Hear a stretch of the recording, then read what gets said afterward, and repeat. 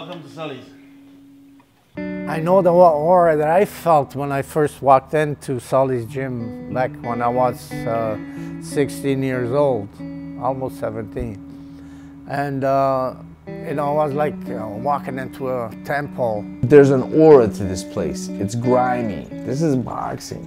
This is old school boxing. This is where it comes from. This is how it started. It's a lot different from the regular modern day boxing gym because of the fact that if you look around, it give you a remnants of the Rocky days, Ali days, the Holden days. They keep the old tradition alive, definitely. And you walk into this gym, you just know it's not like a regular gym. It stinks.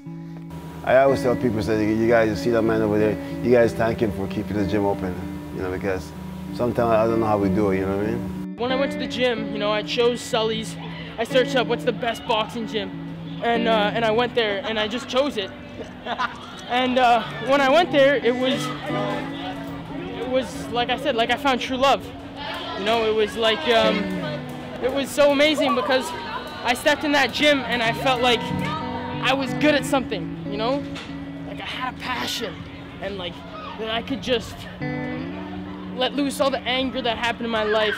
And if it wasn't for this gym, I think I'd be dead already. Continues to make an impact on the youth and whoever's willing to change their situation, be it negative or whatnot. I mean, it's here. It will never leave. That name and the legacy of community and change and strength. It will always be connected, you know.